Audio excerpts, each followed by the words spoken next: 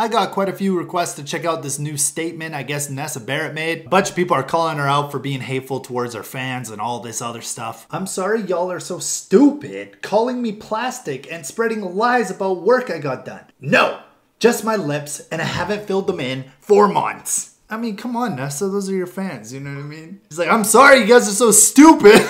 Every time I film a video, I'm gonna say, what's up, ladies and gentlemen? I'm sorry you guys are so fucking stupid to be watching another video, but here I am. Okay, to be honest, I don't think she was really being hateful towards her fans, just people who are calling her out. And if people are calling her out and making fun of her lips or whatever, clearly they're not really fans of her. But I could be wrong. I have one subscriber where he seems like he hates me one day, then he likes me the next, hates me one day. Like, yeah, it's different.